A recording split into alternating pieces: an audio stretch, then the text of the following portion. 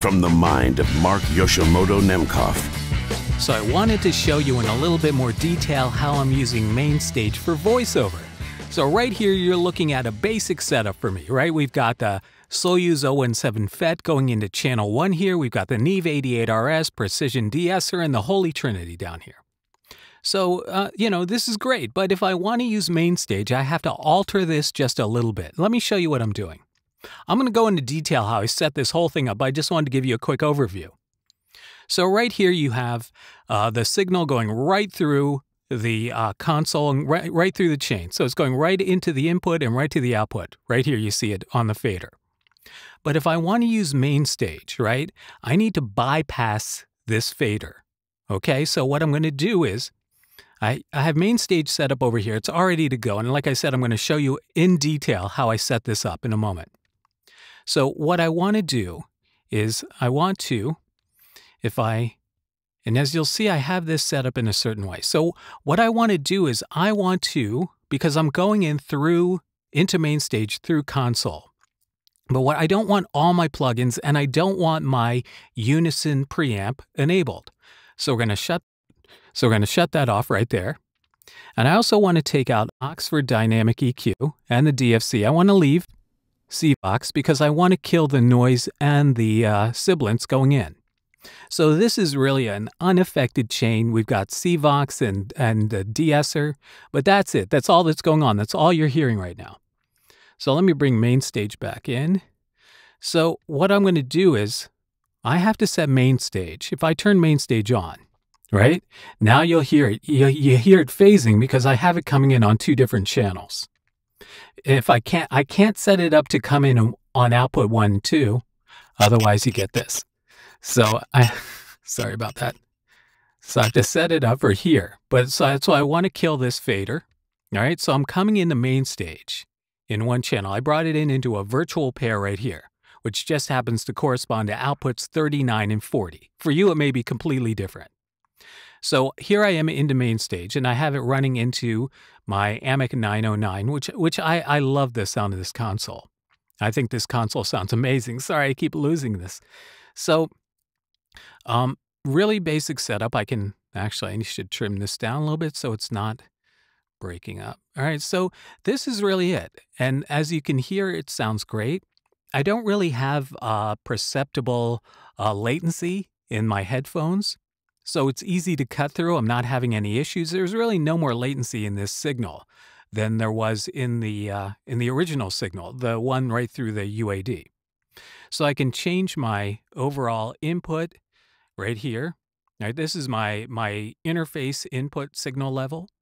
And then I just go into my plugins, and then if I wanted to enable like a compressor, I can put that in the chain. But I'm trying to keep it really lean and mean.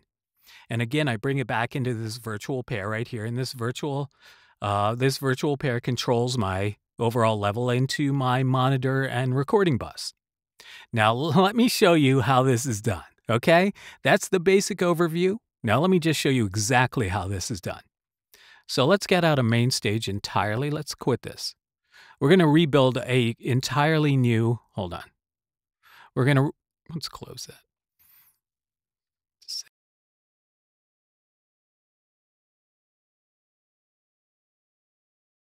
Okay, sorry about that. So what we're going to do is we're going to rebuild a whole new chain. Let me just turn these back on for a second.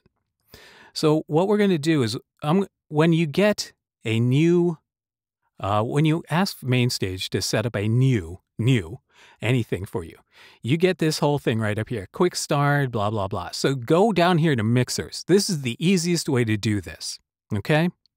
So go down here to mixers, choose this. And what you're going to get is a screen full of mixers, right? You want to clean this up. So we have to fix this first. All right, there's a few things we have to do. Now, first things first, let's go to Audio in Settings. And we're going to go to Advanced Settings here.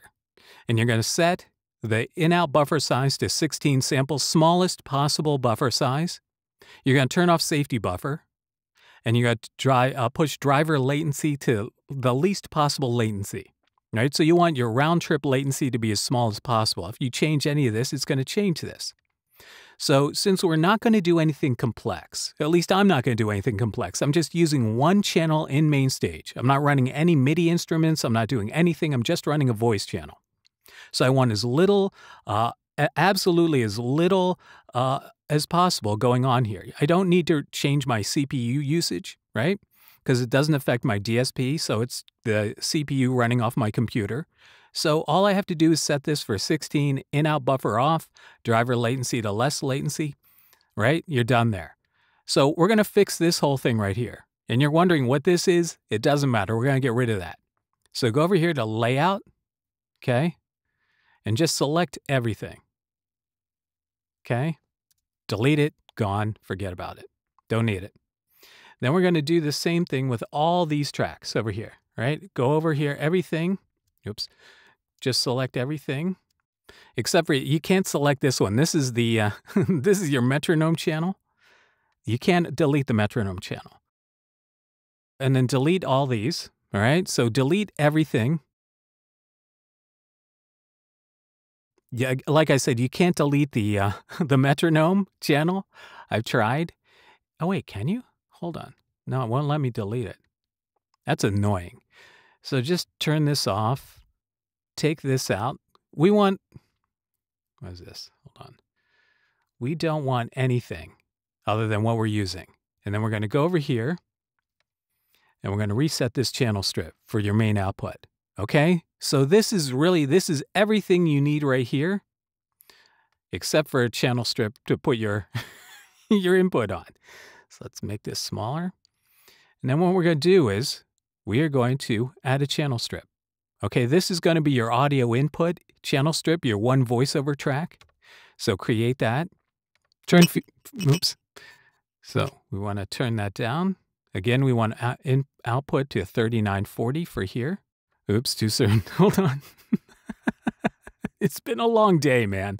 So let's get this set up first. I'm getting ahead of myself. So we'll put the 9099 in here. 9099. So the 9099 is running in here. We are going to get some level in here, and then we're going to mute this.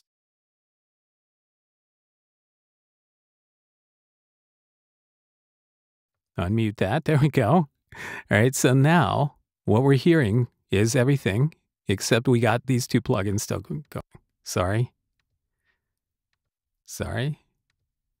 And then we got, okay, so we have the Neve off. Sorry, I'm all over the place.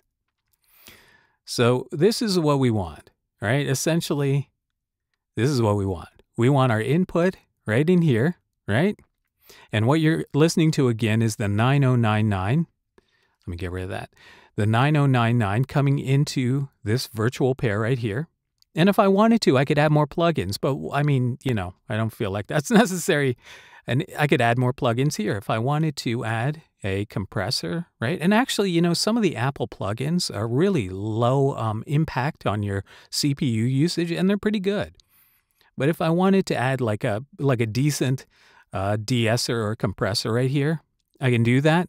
And, you know, so hello. Is that triggering? Yeah. Why is that not working?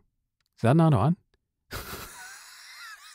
Oh my goodness. Oh, I gotta lower the threshold. All right, so yeah, there we go.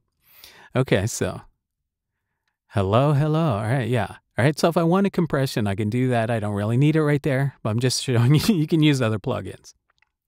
So essentially, this is really all you need to do to get it set up.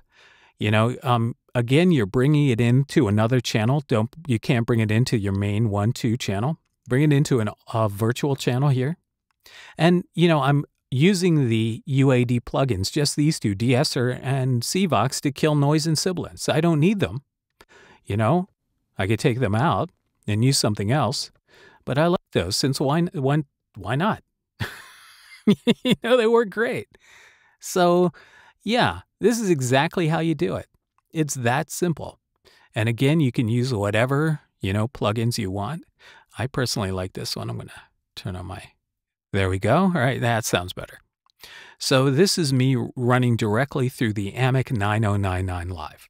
And I really like this sound a lot. So I'm going to Now that I have it running very lean, and as you can see, I have this console window set up with as few plugins as possible. Usually when you see my console window, it's jammed with plugins for all the tracks and everything.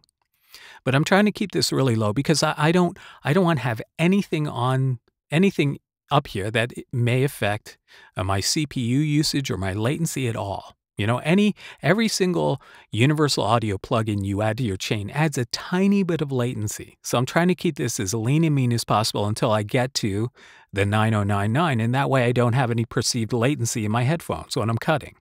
You know, obviously when you play it back, you're not hearing the latency while you're monitoring recording, so it sounds fine. But, you know, when you have a lot of latency when you're recording, it doesn't sound so great. So, hold on. Sorry. 106 all-state tags today. That's why my voice sounds like this. So anyway, so this is really basically how you set it up. Or at least this is how I set it up. And I feel like this is an evolving process, so things may change. But right now, this works really well. It's very clean. And again, you can do this without universal audio hardware. You can use any sort of interface. And it'll go right into Mainstage and use Mainstage as, again, kind of like, I hate to say poor man's Apollo, but I mean, you could use it in the same way. As long as you're using native plugins, you can probably cut live through them in your rig.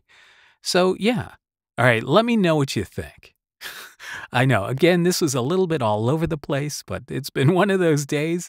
But I wanted to really show you in more detail how this thing gets all set up and how it works. And, you know, especially when you're setting up Mainstage, like especially it's not really terribly intuitive how to get this set up like this. And again, you know, you're going to have to tweak their templates. They don't give you the option of a blank template where you can rebuild it yourself. So just, you know, delete everything you don't need, and you can't delete the metronome track for whatever reason. And yeah, keep it lean, keep it mean, and make some magic. All right, I want to know what you think. Leave a comment. Until next time, this is Mark Yoshimoto Nemcoff, fading to black.